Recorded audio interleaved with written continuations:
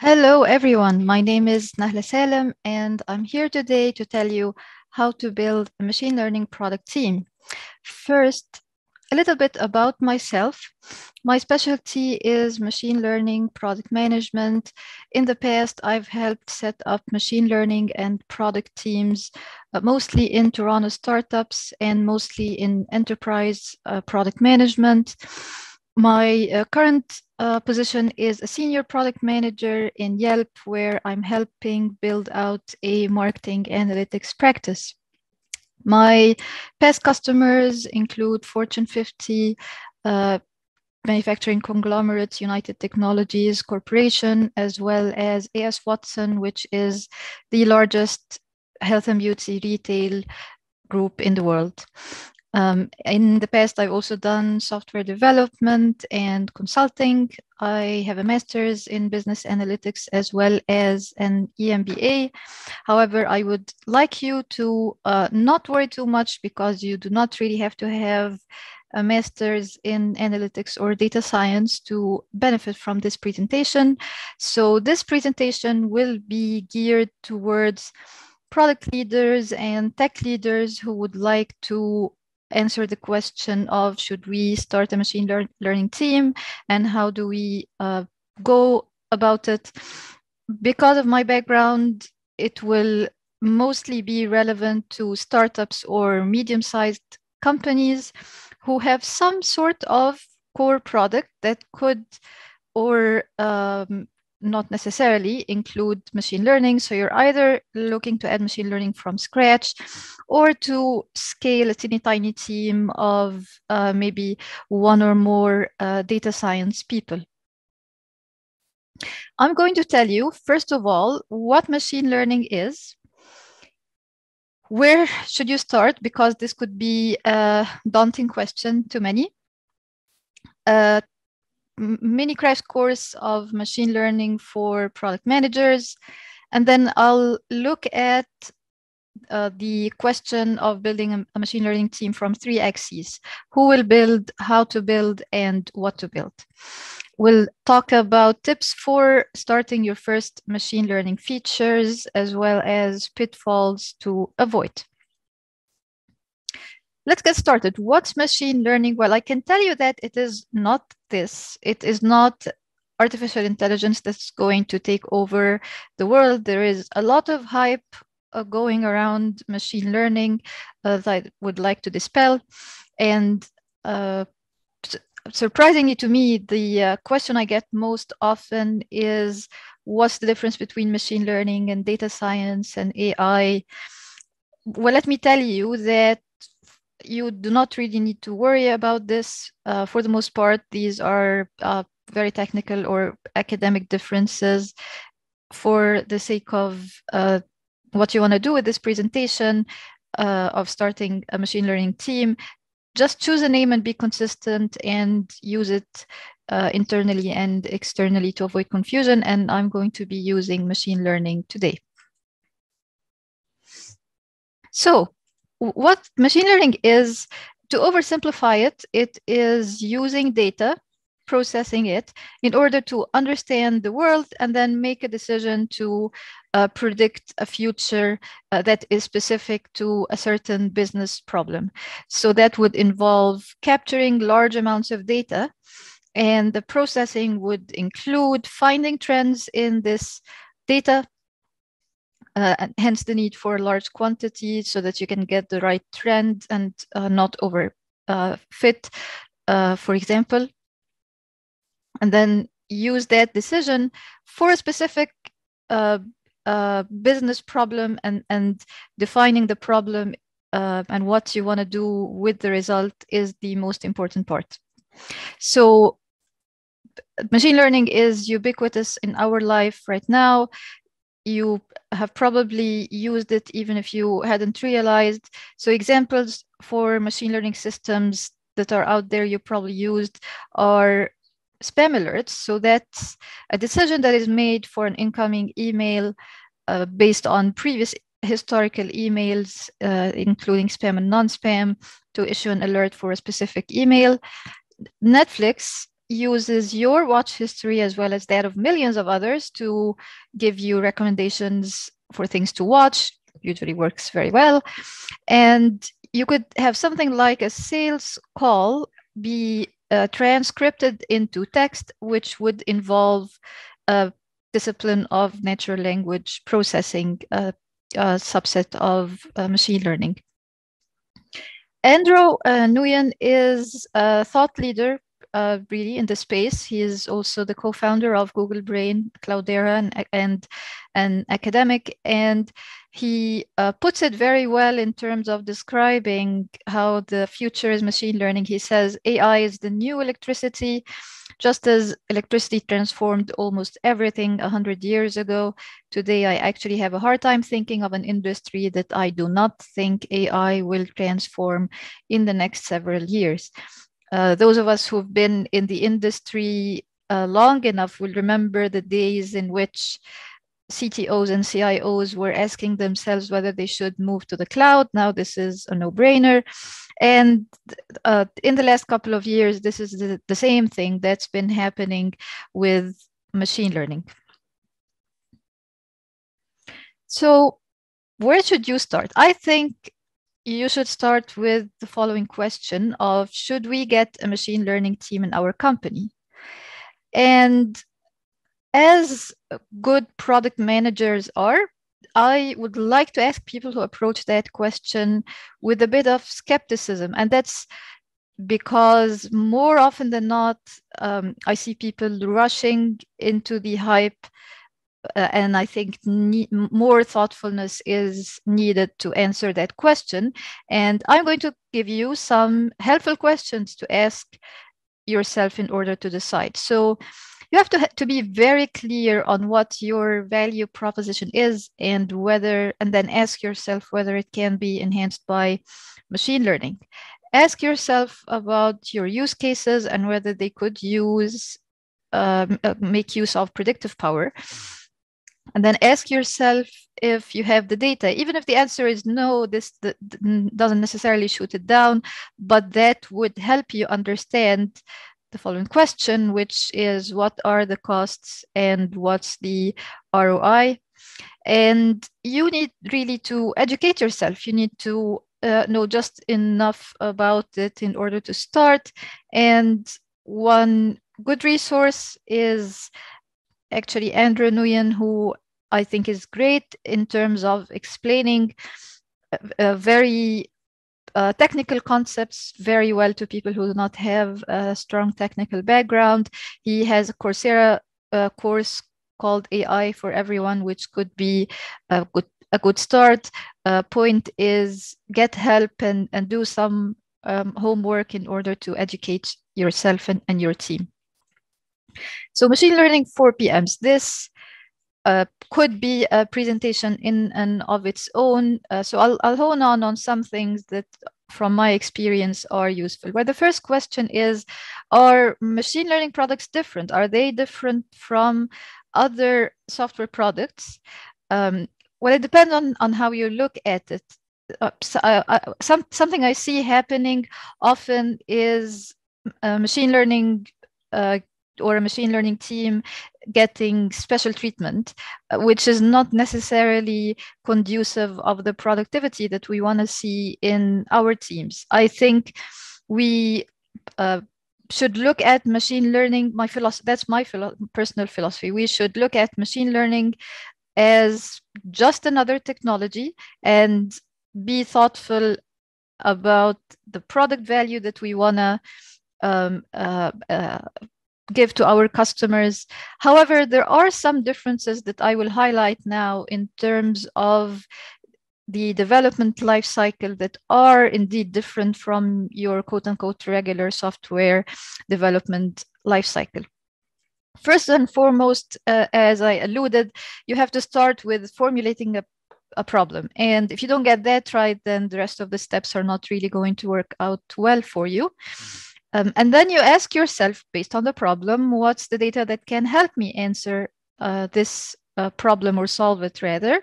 And you will need with your team to understand the data and do processing etc., with the aim of finding out, doing feature engineering, which is essentially finding out what are the elements that affect the decision that we're trying to reach. And then you will build a model, train the model on the data that you have provided earlier, test it, and then tune the model. So if you've been paying attention, you will notice that this development life cycle, unlike maybe others you've seen in your past, is cyclical. And that's exactly the point. You, with machine learning, rarely get it right from the first time. And you need an iterative process in order to sometimes even answer the question of, can we solve this problem using data and machine learning? But more often than not, the iterations are going to include things like, oh, we need more data, or we need to go and review the features that we have defined, or we need to keep tuning the model until we reach a performance that we're happy with.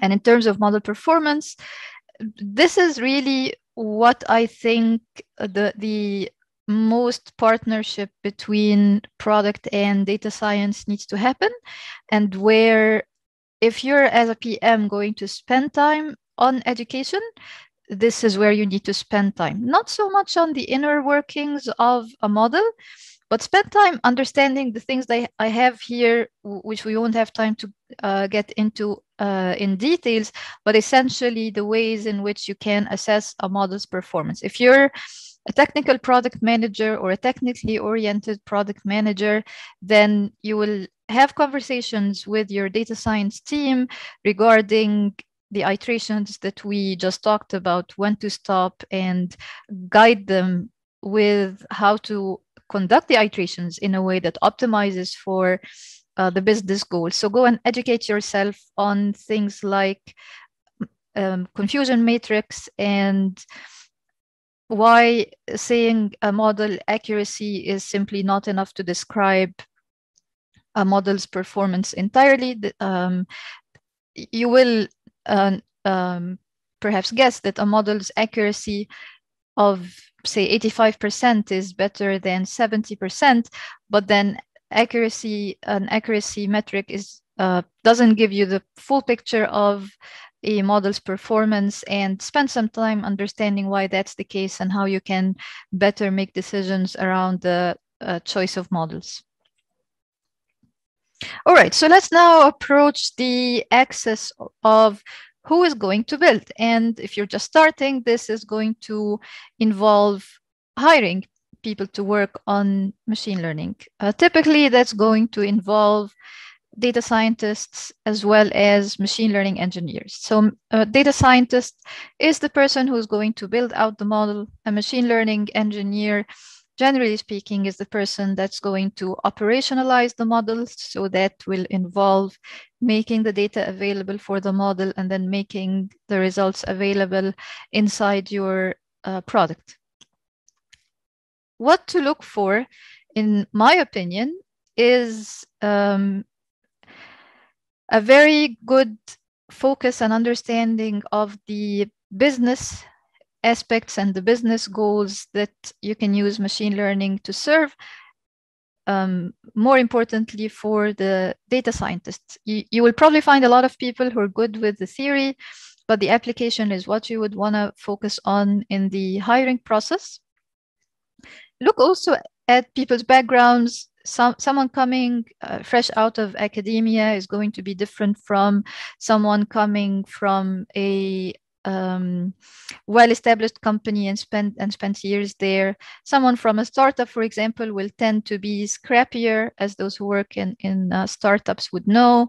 As for the interview process, I think a very good way to go about it is to present the candidates with a business problem and then see how they're going to approach it, and then work together in a collaborative manner, because that's going to simulate how things play out in real life. Unlike the picture of the interview we have here, it should be an interactive, collaborative process. As for the machine learning engineer, their interview process is going to be engineering oriented, but you still need to measure whether or not they have a good understanding of machine learning concepts as well.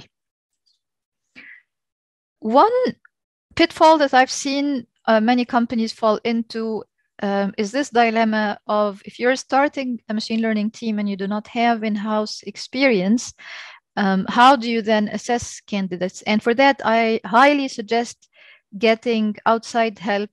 You can, fall on your network and see if someone can help you, or get some consultancy done for you in order to guide the interview process. But don't try and do it on your own, because this is a complex discipline, and not knowing enough to judge people might not give you the best ability to judge candidates. And finally, since we're for the most part working remotely, don't forget the social aspect of building out a new team in a remote setting, and try to compensate for the lack of face-to-face interaction. All right. So team structure, this is something I'm very passionate about. I could go on and on about, so I'll try to be brief and make an important point that I also see very important. So technical people tend to gravitate based on their skills, and when it comes to machine learning, this is not any different. So a setup that I've seen in many companies is they start out a machine learning team as a separate machine learning team, which is separate from maybe the multiple product development teams that they have. And this does not give you the best performance. It results in a siloed team that is not connected to the business, is not connected to the priorities, is not connected to the goals. And very often I've seen companies do that, and then they reach a point where they realize that they do need product help, and then they start adding a product manager to the mix, but then that still doesn't give them the optimal setting. And the optimal setting, I think, is what we've seen in the Spotify model, and really what is the model in many other companies, at least if you boil it down to the basics, which is having an autonomous product development team that includes all the required skills to push a feature to production, including data science. So a friend I have who worked in Netflix mentioned that they have data scientists embedded in product teams. So those would be working on product problems as per the team they're in. However, they do have a separate machine learning team, but that team services general requests that can come from even outside the product teams in the company, like finance. And that's a good model that straddles the benefits of both setups. However, if you just rely on a separate product machine learning team, then inevitably that team is going to operate more like a service desk. They will have a hard time prioritizing. It might end up being a first come, first serve basis, which is again suboptimal, because you always want prioritization to be connected to business goals. You want the people who are working on code to be connected to how that code is going to be used. And the only way of doing that is to be embedded in the product team that's working on that specific problem. Now, the obvious elephant in the room is, if you're starting, you will not have the capacity to embed a data scientist in the couple or more product development teams that you have. And that's fine. It is okay to start out with a separate machine learning team, but then you have to compensate for the things that I mentioned by perhaps creating dotted line teams, tiger teams, however you name it, have a data scientist be embedded with a product team for the duration of anywhere between a sprint and a quarter, depending on your needs. But do your best to compensate for not having an embedded team. Okay, so how then should you go about building machine learning features? So we've seen the process and how it is different. And then in order to work with that difference, what is very important is for you to educate and educate and educate your stakeholders and internally in your company. I've done in companies that I've worked in presentations like this. Set expectations, have people be aligned at least on a conceptual level on the different development cycle, the fact that it needs more time, and includes uncertainty, sometimes to the point of failing to build a model that actually improves the user experience. And you only know that after spending iterations and spending time. So find a good balance between setting expectations and not being too pessimistic. But I found it very important because sometimes people have an expectation that machine learning is a magic wand that's going to solve all the problems that we have been moving from quarter to quarter into the future and unable to solve. And generate artifacts, spread the word, use your company's wiki and whatever tools you have at hand for internal education. All right, so on the question of what to build, I think an ideal setup is to have some sort of research roadmap that precedes your regular roadmap or your feature roadmap.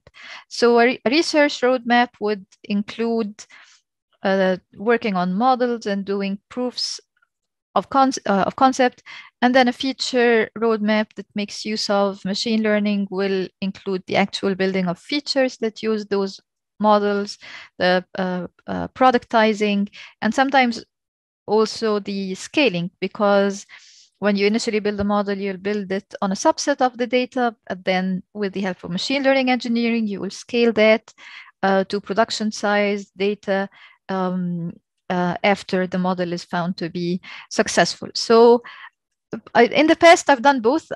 We have had research roadmaps in addition to feature roadmaps maintained separately. When you're starting out, you'll probably not do that, but at least do it in a in the lines manner in which you have one roadmap, but you plan by having research ahead of the actual development of a machine learning feature. And this gives you the best productivity because it gives you a practical tool to deal with the uncertainty we talked about in terms of building machine learning features. And at the same time, it gives efficiency in terms of using resources, because the data science work is going to be very heavy in the modeling stage.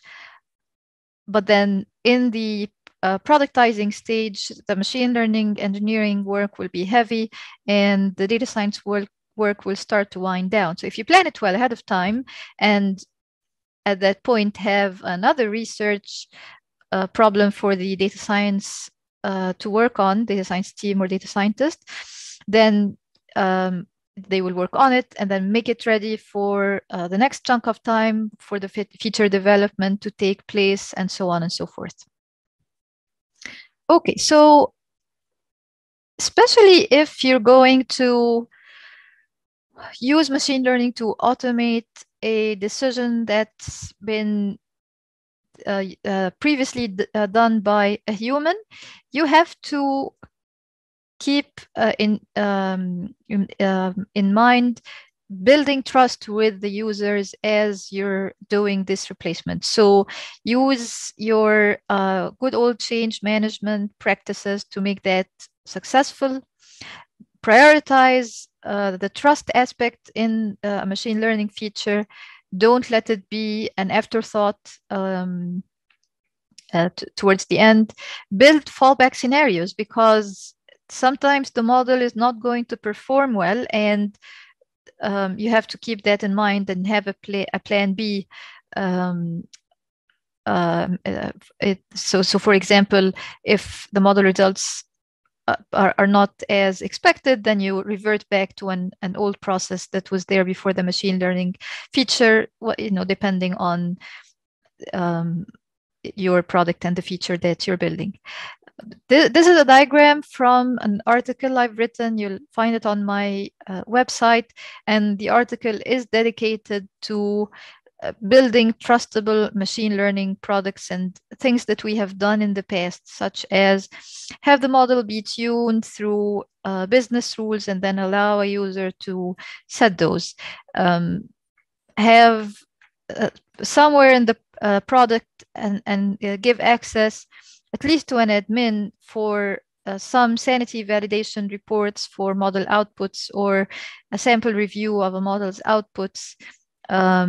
And something we've done in the past is, especially if this is a very machine learning heavy operation that's replacing a human decision, give the users the ability to override model outputs if they're not happy with them, and give the users the ability to affect model parameters. And that's a way of both combining the human experience and the business experience that the stakeholders would have with the power of machine learning. So you'll see more about this in the article, but the two takeaways here is to keep trust first and foremost in your mind. And then secondly, the takeaway is we have seen that with time, also because models get better, users trust the models more, and features that we have had, such as overriding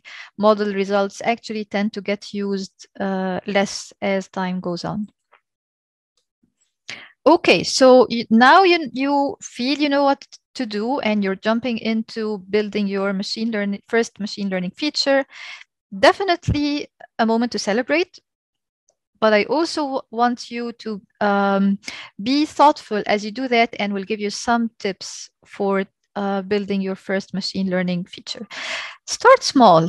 Think with a quick win mentality. If you even start without building a model on your own and use a model from an existing library, that's a success.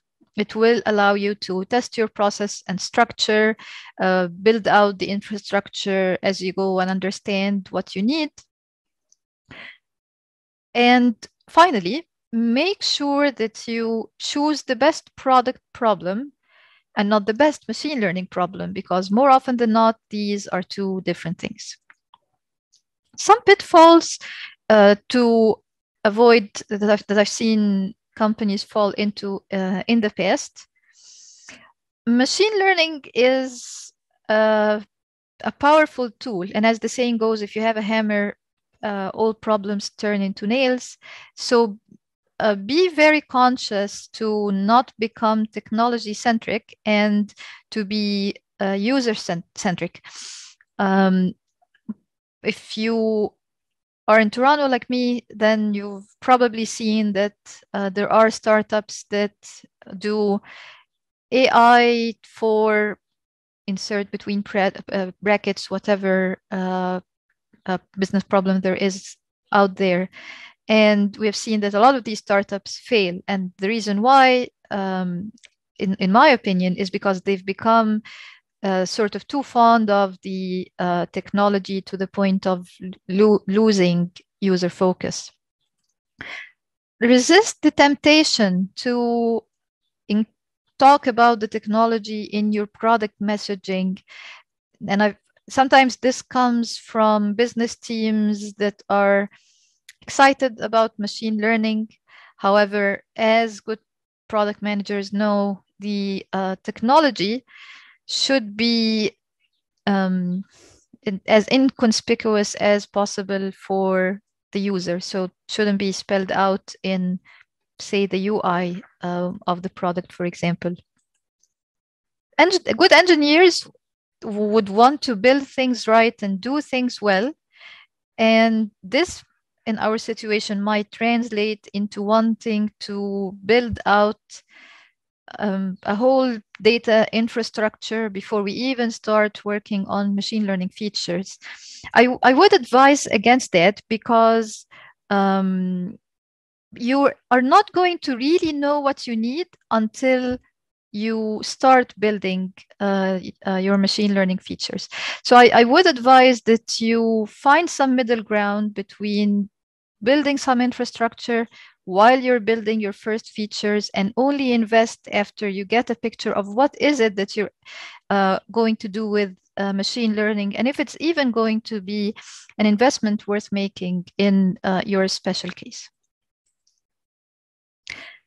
So the last words I want to leave you with, machine learning is magical, but it's not a magic wand. I want you to be both excited about the potential that it could unblock for you, but at the same time, be aware of the challenges and to go about it thoughtfully, be business and user focused, and not get too fond of the technology.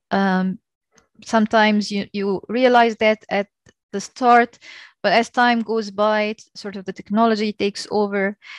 So as good product managers do, you should always see it as part of your job to keep your team focused on the strategy and the priorities. And pay attention to team structure and dynamics. These could make it or break it in terms of the success of your machine learning initiatives, or at least the efficiency of the team's operations. Thank you so much for listening. If you want to connect in the future, you can go to my website, nahlasalem.com, and hope you found this useful, and see you perhaps in the next talk. Cheers.